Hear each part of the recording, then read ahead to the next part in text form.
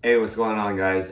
It's Kevin here. Fashion Forward always. Back at it again with another video. I think it's already been over a month or so. I've been essentially wear testing the JJJJOUND New Balance 990 V4, and I have a few thoughts on it. I didn't want to rush this review just because I know a lot of people, like this is a pretty expensive pair of shoes. I forgot what it's going for on the aftermarket. I know it's close to the elevated retail price that this one had, which I'll talk about it later. But it's still a decent amount of money. I wanted to give my fair, honest opinion on it, so I didn't want to rush it. I did wear it quite a few times, a few weeks at a time, pretty much like almost every day, just because I wore this to work. But yeah. So, JJJJOUND released their third New Balance collaboration, the 990 V4, which I think was a very simple collaboration. When the first pictures came out, I was actually very critical on the shoe itself, just because it felt like a very lazy sort of like rendition of the 990 V4. I felt like the colors were okay. There really wasn't that much extra being added to it, and I did feel like it was almost like phoning in a collab. It was around the same time that the Vans collab came out, and I was pretty disappointed in the Vans collab, actually. So this could be just kind of the residual disappointment carrying over to the 990 V4 when I had my first opinions on it. So the 990 V4, this one retailed at an elevated retail price of, I believe it was $260. I remember JJJJOUND charging kind of like a thicker amount than previous, but it wasn't that exorbitant. Like the Vans collab, it was a substantial percentage increase, while this one I think it was like $10 more. $20 more, which at that point I felt like it was like, okay, it's kind of within reason, but at the same time I really wish you would just charge the manufacturer recommended retail price. That's just me. Almost everybody else does it too, but I don't know why JJJJOUND just wants to do it. I did get this on their official release on their website. I know that they had a few secondary like releases on newbalance.com, as well as a few retailers, if I remember correctly, as well as the New Balance Tea House in Japan, and I think a few stores as well. So let's go over the details of the shoe. The shoe itself is a fairly simple, basically 990 V4. The entire upper is pretty much covered in this Parisian Night, which is the official color name of this. There are like nubuck panels on the toe, as well as near the New Balance N that is done in a darker blue or even a black. And then the rest of the panels are a mixture of a kind of like a heavy, very supple suede, as well as a mesh that is quite nice as well. The back has the JJJJOUND logo, as well as I believe this is a 3M hit on the heel. The tongue itself, just a classic New Balance made in USA 990 V4. It's all been pretty much blacked out. As well as the inner lining is also a black, but it's a very nice soft black. Another interesting thing is that they didn't choose to go with all blue everywhere. They made the sole actually black, which I think contrasts pretty nicely with it.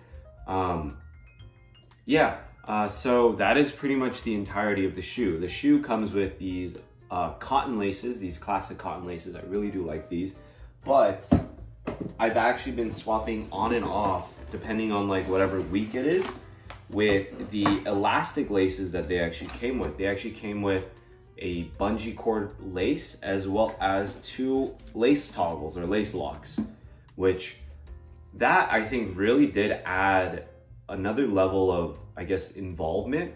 Just the fact that they did show off, I believe it was a 3D rendering of the lace toggle. So that means they must have had to design this themselves, as well as somehow get New Balance to manufacture it. Like, I don't exactly know how they would go about that, just because I haven't really seen a lace lock like this previous on any New Balance models. I have seen it in some form or shape in a few Nike models, like mainly the Air Jordan 6. But the fact that they even did this, and it's a pretty heavy metal too. I really like the added, I guess, goodie. Well, I guess it isn't even a goodie since you paid for it, but the extra added level of like, this is a unique collab. As well as the bungee laces are quite nice. One of the qualms that I think I do have with the bungee laces is that I wish they were just slightly longer. That was my biggest concern of it. Just because when I did lace them all up, I would have to not lace up the very top two, and then I would just have to kind of tie them there. I did wish it was just maybe an inch longer, possibly. That would have been great, just so that I could comfortably do it. It would still be possible, but it would just be real tight.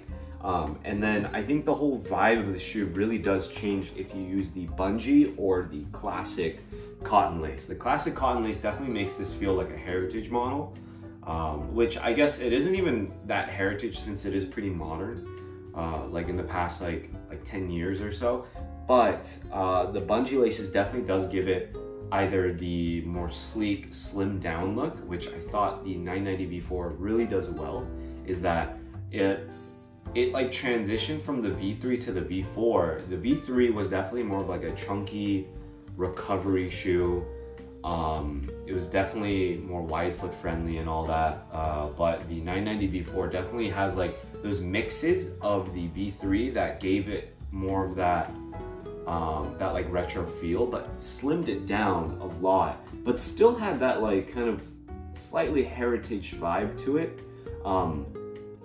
And I think the V5 kind of went a little bit more towards the streamlined look, and even more so, the V6 looks like a performance shoe that has heritage materials, which is kind of confusing. But yeah, the 990 V4 I think is like top two like 990 versions. I like the V3 the most, and then the V4 is right after that, and then the V5.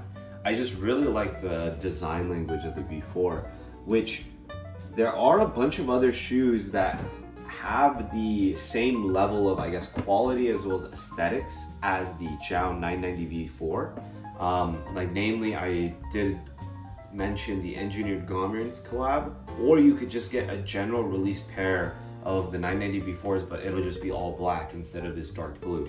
If I remember correctly, the Engineered Garments was a V5, and instead of having the black sole, it was an all like dark blue, like almost like the Parisian night color.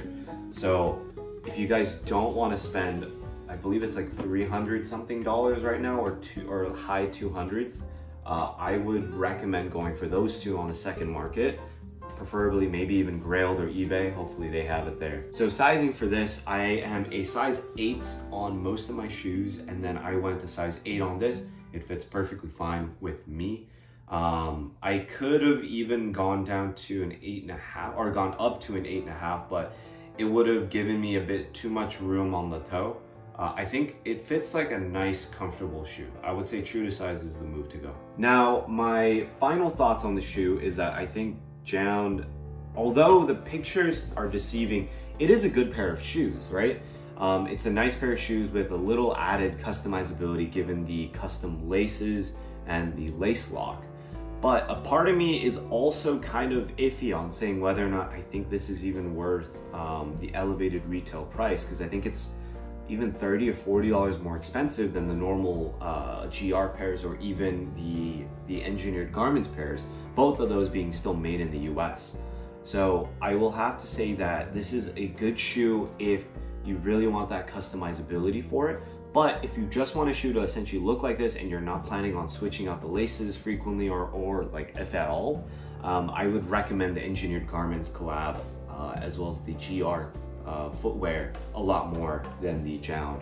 Although I am a big fan and I like the way that they did everything, the quality of the materials and like everything else that I think is a core essential building block of the shoe, you can find on other shoes potentially for cheaper. So those are my quick thoughts on the 990 V4. I will do an on feet and swap out the pants so that you guys can make the decision of whether or not this shoe is for you. So thank you guys so much for watching, and I will catch you guys in the next video. Peace.